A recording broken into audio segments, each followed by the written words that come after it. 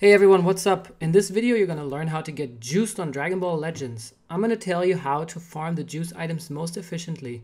So let's roll the intro and let's go.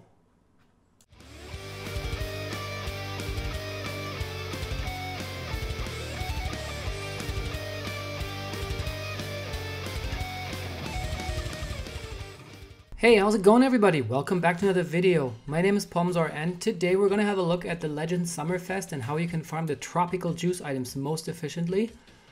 You know that there are multiple locations where you can get them and you can buy items in the exchange shop with them, such as M1, M2 tickets, you can buy skip tickets or several souls like Super Souls, Rising Souls.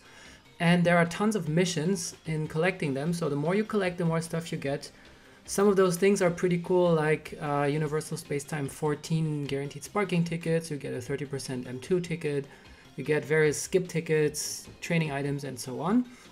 And as you probably know by now, you can get them from adventures. And there are two places where you can get those adventures. So the first one is using the new events or the redone events of Android 17 and 18. And you will get adventures taking 3 minutes, 1 hour, and 3 hours. The other place is PvP, and from PvP you will only get adventures that last 10 minutes, and all of those drop different amount of juices. So we're gonna have a look at this count in a sec. First off though, don't forget, if you don't already know, which you probably do, to use future characters because they boost the chances of great or huge successes by a lot. So if possible, use purple future characters like Trunks, Mai, Android 18, or Goku Black. And if you don't have any left for more adventures, so let's say you're running 5 slots, then use future characters of the highest possible level. So level 3000 will give you a higher chance than a level 300. So let's have a look at the average drop amounts that I have experienced for me. And that is the 3-minute items drop around 35 juices on average per drop. And with a great success, you get 5 drops. With a huge success, I think you get around 7 or 8 drops. 10 minutes drops around 80 to 85 juices on average, 1 hour drops around 200, and 3 hours drops around 300 to maybe 315, so not that much more. So you already see that the 3-hour adventures are not really worth it, because if you want to maximize your output, you're going to probably do the ones that drop more frequently, because minute for minute you get more juices over it. So the 3-hour adventures are only worth it if you're going to bed, or if you know you have a ton of meetings at work, or you can't really, use your phone in the next 3 or long hours or more in order to reset your adventures.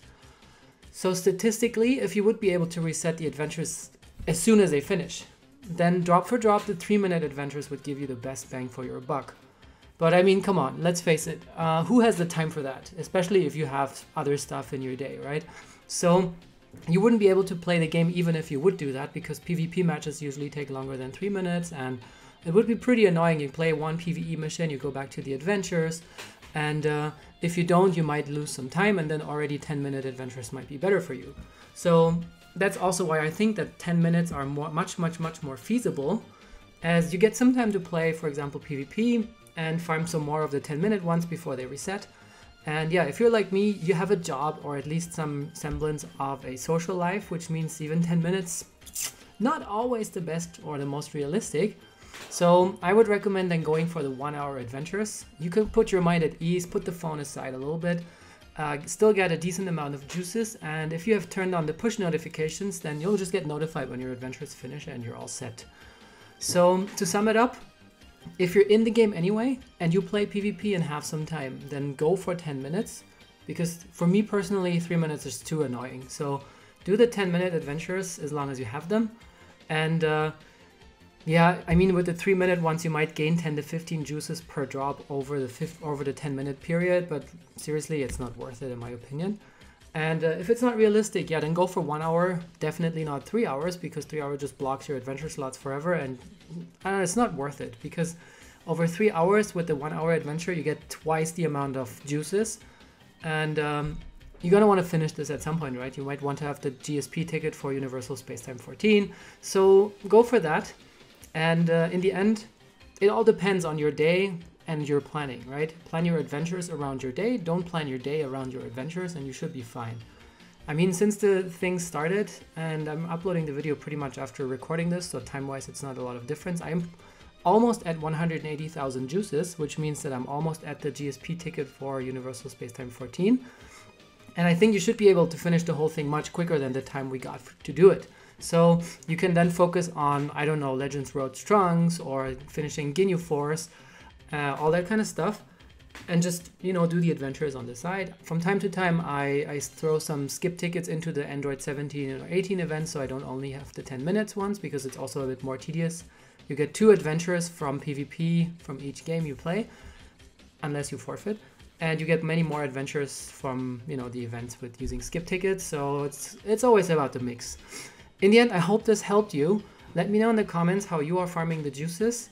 And yeah, if it helped you, consider leaving a like, subscribing to the channel if you're new. Thank you all for watching, and I hope you have a nice rest of your day. My name is Pomzor, and we'll see each other in the next videos. Bye, everybody.